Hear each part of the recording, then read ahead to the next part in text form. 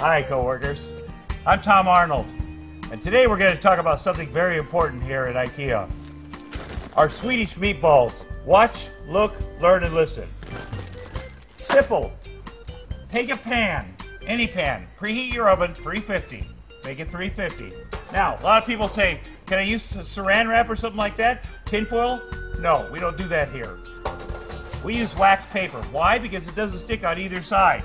And our meatballs are very important to us. We like the natural juices to foam back into the meatballs. By the way, we have 0 trans fat. So if somebody really fat comes along and they're worried about getting fatter, you say, hey, eat our meatballs because there's no fat in them.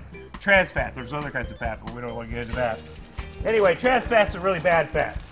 Then we take our bag. This is 13 servings, up to 13 possibly servings.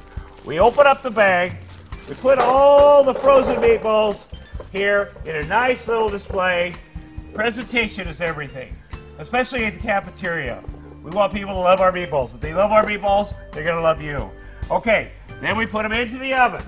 Watch as we put them right into the oven, and bang, 15, 16, 17, 18, 20 minutes, and they are ready to go. And look at these fabulous meatballs right here.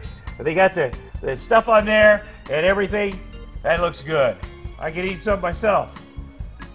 So, this is the pride of this company.